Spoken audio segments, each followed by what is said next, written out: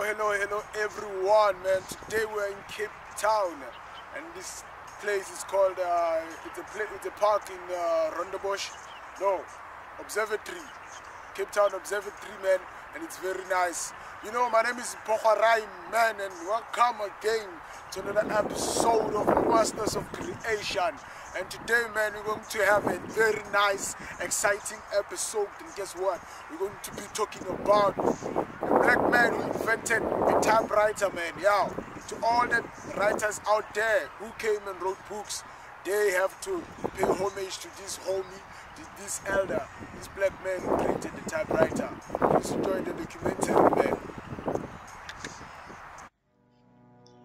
Without the typewriter, many writers wouldn't have been able to publish their own books. The typewriter was invented by two black men named Burridge and Marshman.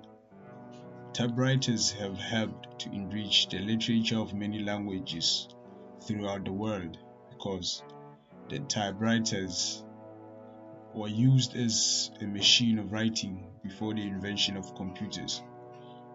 Although typewriters have been produced before computers, they did help many authors or writers to document their languages.